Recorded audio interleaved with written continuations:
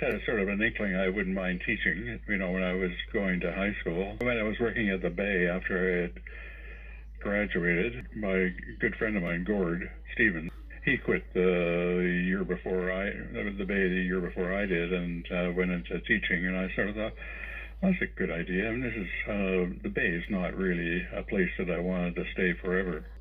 I'm a bit of a chameleon anyway, probably just sort of I get a handle on something I like and sort of change into that. And you've changed into it for quite a while. Oh yeah, no, teaching was the best job I've ever had. Right. And I had a lot of fun, and that was one of my intentions was I always remember going to school and being very bored. So we did a lot of stuff.